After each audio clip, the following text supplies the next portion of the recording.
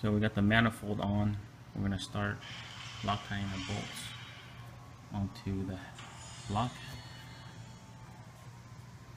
We had to do a little shaving here because there were some fitment issues right here.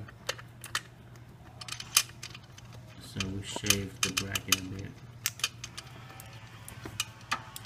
Other than that, everything lined up pretty well.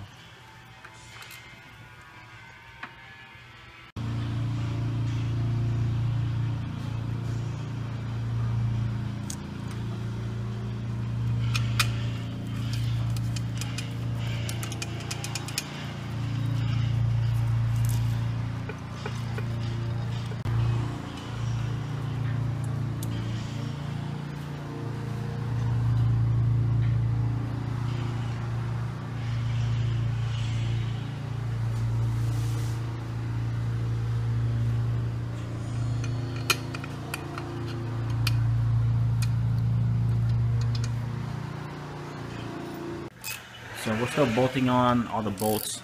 This bolt under here will be the hardest one to get to.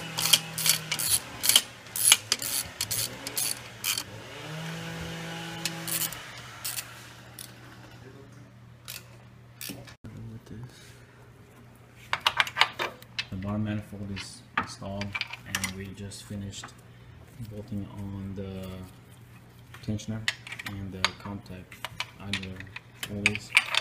Next we're gonna torque in the pulleys.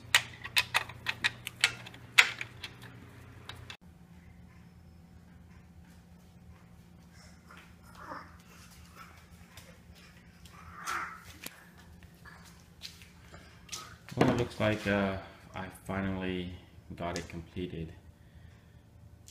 The install was pretty easy. The only hard part or difficult part of the install were the little things like if you drop a nut or a bolt into the engine bay and you don't know where it's at, and then you have to take apart a whole bunch of parts to get to where the nut or bolt dropped into. That's basically the hardest part of this install, was just those little things that just takes up so much time. So here are the pulleys. The clearance is really good. No issues with the belt or the pulleys. The tensioner is kind of hard to get to because it's so tight. So we had to loosen these two bolts here so we can move it out back to give us more clearance to get to the tensioner bolt and take it out. We also had to remove the alternator to swap out the pulley because I had the NST pulley set, which was the crank, the alternator, and the idler pulley from NST.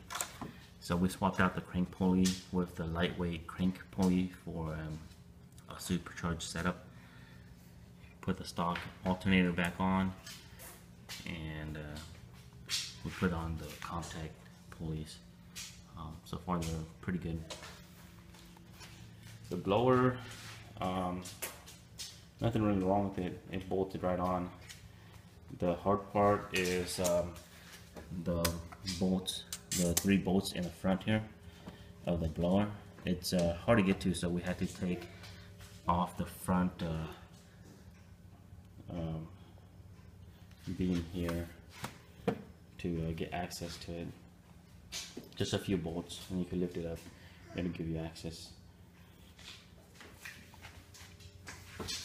And here's my J35 thrower body. I haven't ran or installed the J37 because I was waiting for a vacuum bottom from Vacuum.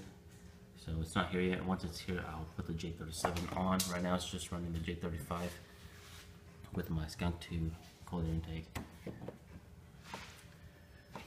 The fuel rail is okay. We had some issues with the injectors leaking fuel, but I guess they weren't seated correctly into the manifold with the gasket, so it took us a few tries to get that to work, but now it's everything's working.